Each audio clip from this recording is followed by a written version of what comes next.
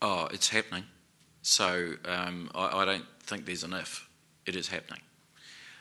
In your own area and in Wellington and in the South Island, there are significant discussions that are happening.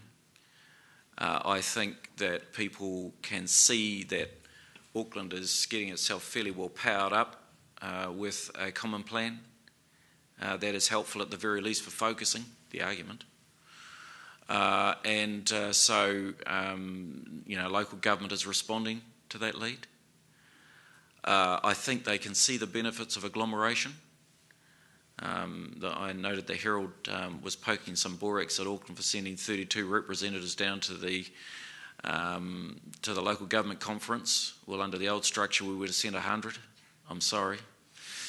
So the benefits of agglomeration, I think, are becoming self-evident.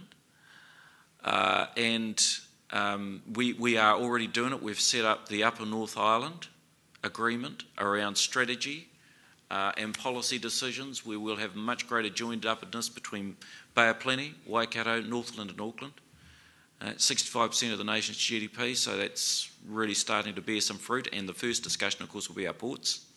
And we're having a decent, informed discussion about that. And lastly, I think, basically it wasn't the government, it was the country that agreed Auckland had to stop arguing and pull together.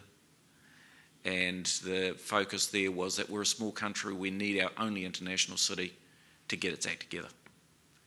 And by and large, that's happening. And now the country, small player, big world, some great branding that we need to leverage, and we need to be united about it.